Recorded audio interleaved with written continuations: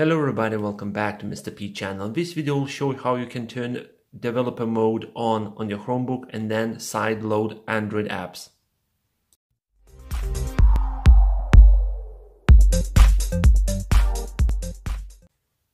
Before I start showing you the step-by-step how to turn on developer mode on your Chromebook, I would like to point out a couple of things. First is make sure your Chromebook have a constant power supply. I don't recommend doing this on a battery. I'm always going to developer mode and then resetting back to a normal stock Chrome OS. Always having a power cord connected is sort of just my safe tip. It's up to you, but I suggest always have a power supply constantly provided to Chromebook. Second is if you go to your files browser, make sure that you have everything backed up. I have everything backed up and everything what I need to keep for offline usage on my SD card. Everything what's in the downloads folder will be deleted and everything what's on a Google Drive section will be backed up. So make sure that you have everything backed up either to a Google Drive or external SD card or USB key. And when you have everything ready, everything backed up and ready to go, then let's go to a next step. Now, what we need to do is we need to turn the Chromebook off. So you just completely shut it down. On my Chromebook, I have two LED lights in the front. On the left LED indicates the hard drive usage. On the right, is showing me the power supply. When everything is turned off, we're ready to go to a next step. When your Chromebook is fully turned off, you need to press Escape, Refresh, and the power button. My power button is located on the right side by here, so I'm gonna press Escape, Refresh, and Power, and Release. And you should see a white screen appeared in a couple of seconds, showing to you that the Chrome OS is damaged. Don't be afraid, it's all good. At the screen where it's telling you the device you inserted does not contain Chrome OS, you need to press Ctrl and letter D. You will see a quick message showing to you that to turn OS verification off, press Enter. Your system will reboot and local data will be cleared. That's where the downloads folder will be deleted and everything was internally on built-in hard drive will be deleted as well. So make sure that you have all your backup on USB or SD card and all your files is synced in completely to a Google Drive.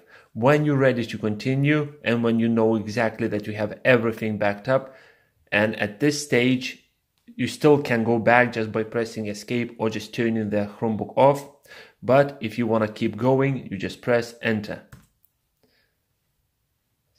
And now the Chromebook will restart and it will start wiping the Chrome OS operating system off and then start installing the developer mode. This message will show you that the OS verification is off and you should hear one or two bleeps. So let's wait.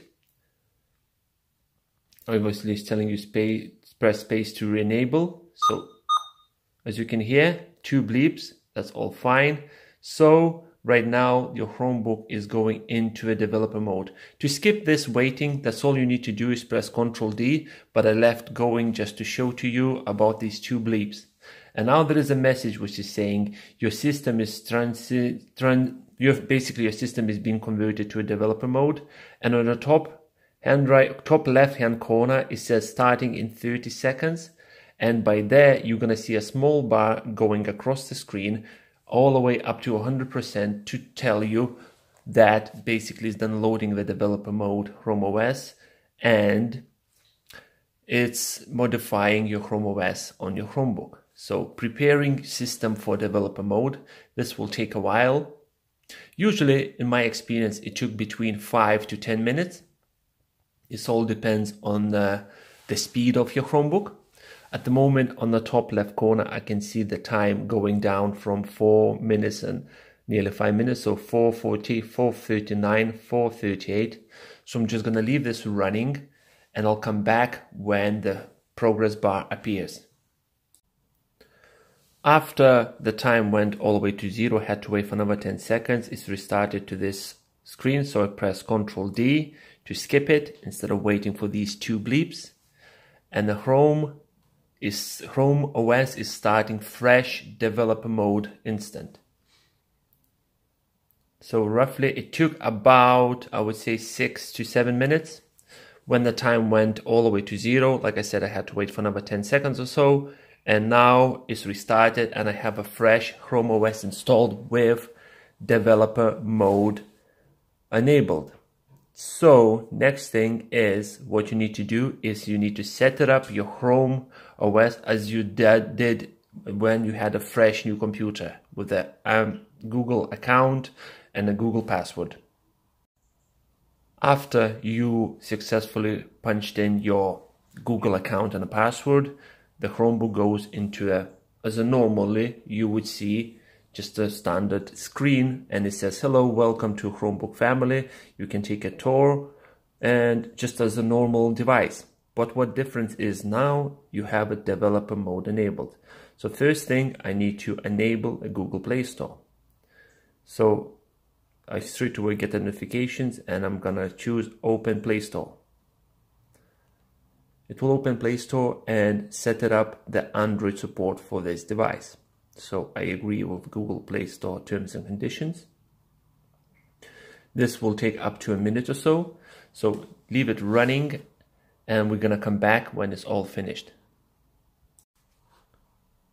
After Google Play Store is successfully activated, I have a message to agree with the Google Play Store terms and conditions, which I will click accept, and it opens my Google Play Store page as you would normally see on the Chromebook with Google Play Store enabled. And what it did is it synced in my wallpaper, and right now is downloading all my Android apps that I had previously on my device because it's all backed up with the Google account. So inside my app drawer, I will start seeing all the apps that I already had before, like ES File Explorer is already downloaded, my torrent downloading plugin for Chrome browser is already installed, YouTube is already installed, so it's just backing up and then downloading all my files that I had before I started doing this developer mode.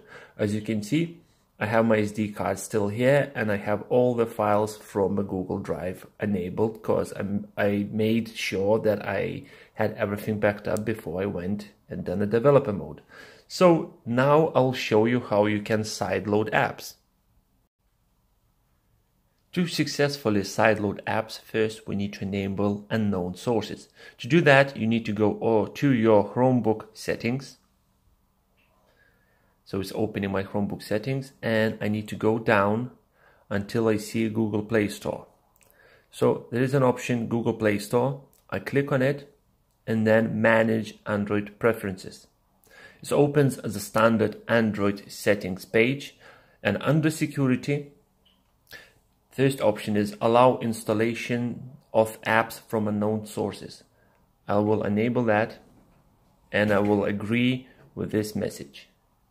So right now I can install unknown apps from unknown sources, aka sideload them. So let's close this, and as example I'll show you the Minecraft game and how to sideload this Minecraft game. So accept this permissions. So let's go to playstore.google.com and I'll show you what I mean. So while it's loading Play Store, let's wait. So let's search for a game called Minecraft. Press enter. So as you can see, one of the first ones pops up in the search results.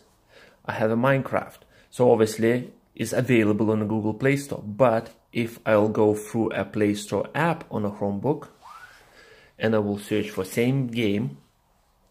So I'm in a Google Play Store app on a Chromebook. So let's search for Minecraft. And I misspelled it, so let's double check it.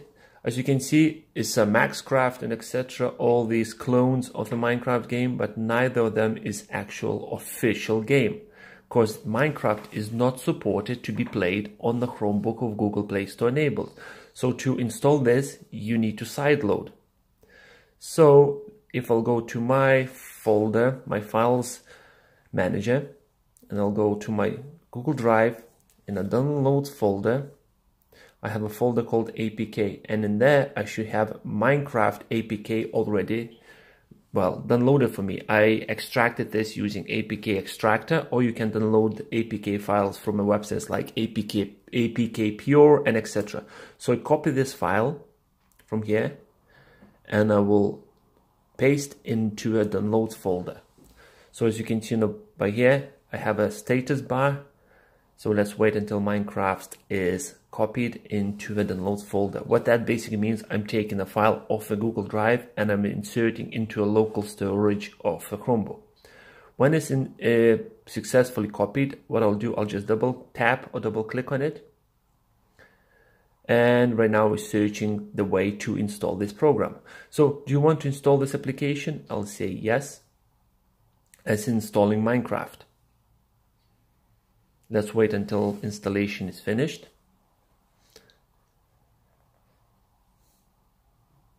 It should take a couple of seconds or so, won't take a while, maybe a minute.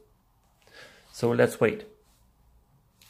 App successfully installed. So what I'll do, I'll click done, close this window, and let's go to my app drawer, and that's the Minecraft. So if I open the Minecraft, the app is running. So what I'll do next, I'm going to find my mouse and we're gonna test this game. I have my USB mouse ready, so let's have a go. And it's crashed. Let's open up again. Minecraft is loading. Come on.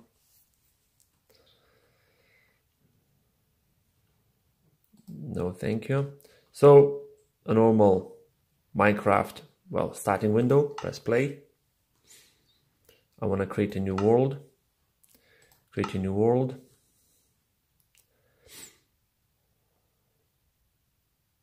This gives me options to survival. I'll do creative. Yes, continue creative. Scrolling up and down, the mouse wheel won't gonna work, so you click and drag. That way you need to basically play, active cheats and etc. So all fine.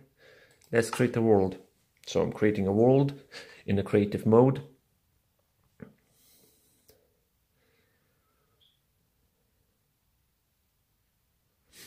Let's wait all this loading. Obviously this game, like you saw, is not available to download directly to a Chromebook. So what you need to do is obviously enable developer mode and then enable unknown sources, and that's how you can sideload this game on your Chromebook device. So right now it's loading and is generating all my world.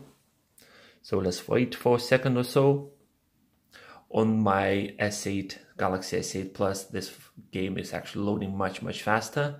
But this Chromebook is Acer R11 with 2 GB of RAM, so it's not the fastest of them all, but still is quite, well, is doing quite good things.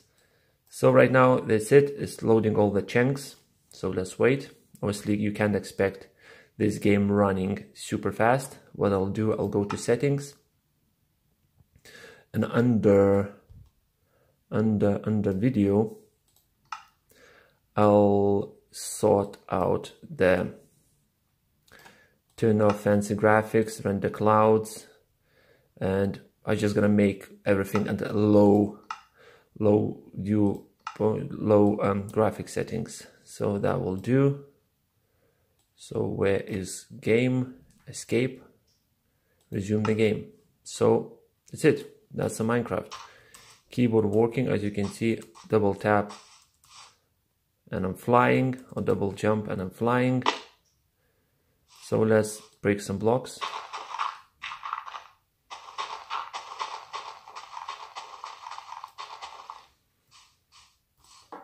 your game is running on a Chromebook Acer R11. And this is how you sideload the apps with enabled developer mode. Thank you very much for watching, and I'll see you next video. Bye bye.